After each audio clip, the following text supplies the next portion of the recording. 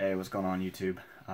So I'm gonna make these series of becoming a better man, and like I said, throughout my journey of becoming a better man, I've looked up a bunch of stuff, and people are always like, "Oh, dress nice," and obviously everyone has their definition of becoming a better man, and in my opinion, you need to decide who you want to be, and for me, I look at 10 years down the road, the kind of man that I'm going to be. And when my little brother was born, it was a defining moment.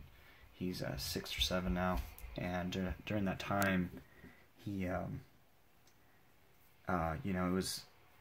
was like a shell shock, because I could have been his father. I was old enough. Well, no, I couldn't have been his father, but I was old enough to be his father, is what I'm saying. And I thought about, he's going to look up to me because I'm his older brother.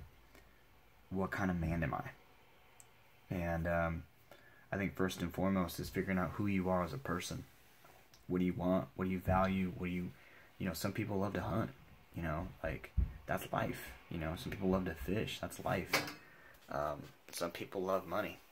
I don't understand that one, but, like, oh, I want money, Some people, love to eat, like, everyone has their different values, and, what do you want? What do you want as a person, so I think what I'm going to do for my first task, and obviously if you're following my channel and you're about this, write down what you want as life. What's important to you, what means something to you, what brings value to your life.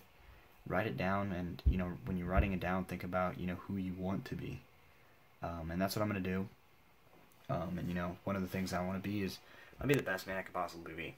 So, and well-rounded all the way around.